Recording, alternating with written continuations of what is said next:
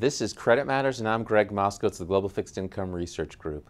We monitor potential rating action trends by looking at the gap between the number of entities poised for downgrades and the number of entities poised for upgrades.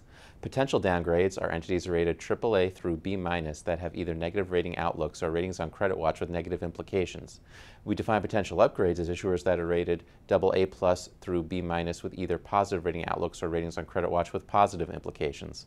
The gap between the potential downgrades and potential upgrades widens when the number of entities poised for a downgrade increases or the number of entities poised for an upgrade decreases, both of which are indicators of imminent stress. For Europe, this gap spiked in 2009 during the global financial crisis. The gap at the end of April 2014 was significantly narrower than it was in 2009 and is also smaller than the region's trailing 10-year average. The reason this gap widened in 2014 is because the number of potential bond downgrades increased to 154 in April, while the number of potential bond upgrades has remained fairly stable. While the bank sector has the highest negative bias in the region, the high technology sector has the highest positive bias at 26%.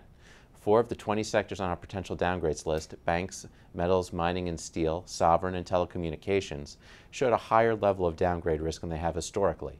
When we measured the gap between their current negative bias and historical averages, we found that each sector's negative bias is higher than its historical average.